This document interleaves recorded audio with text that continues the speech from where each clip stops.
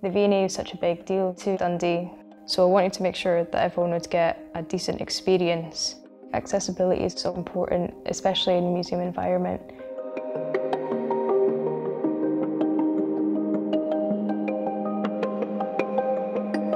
I'm a digital interaction designer at Duncan of Jordanstone, which is part of the University of Dundee.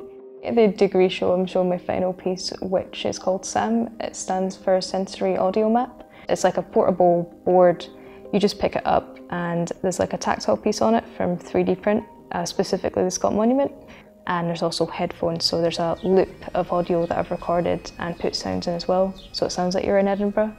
And basically it's a way for visitors to the V&A to have a more enriching museum experience. I thought, how would you make something that is a visual experience, a non-visual experience? Like, how would you incorporate that through the other senses, such as touch and hearing?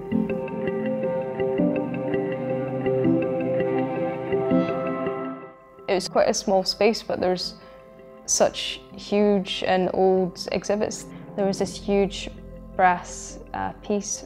I'm only 5'2", so maybe about 20 of me or so.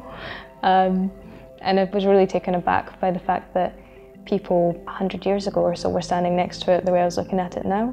And I thought, if you're walking through there, you wouldn't really get the same experience if you couldn't see them as well. It was really important to do loads of research for it because obviously I don't have sight issues. There's these Cambridge toolkit glasses, and what you do is you just layer up each set of glasses and then it gives you an idea of what it's like to have sight issues. And I wasn't expecting it to be that bad at first, and I tried them on, and what they tell you to do is to try to like use a kettle or something, and I tried to make tea and it was impossible.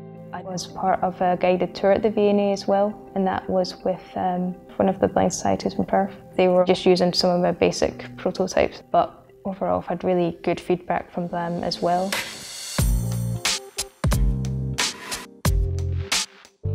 The reason I went for Raspberry Pi and 3D printing, which I never really used before this year, was because I think it's important that art and technology and design are kind of combined.